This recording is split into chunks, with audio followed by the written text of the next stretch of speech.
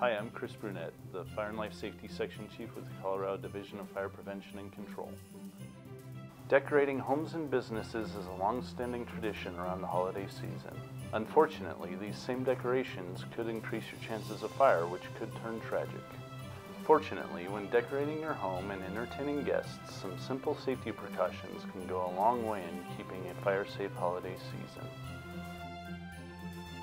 Place trees away from sources of heat, including fireplaces and heating vents. Christmas tree fires alone resulted in $13 million in property damage in 2016.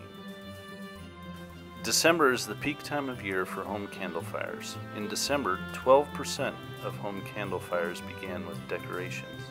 Blow out all candles when you leave the room or go to bed. Avoid the use of candles in the bedroom or areas where people may fall asleep.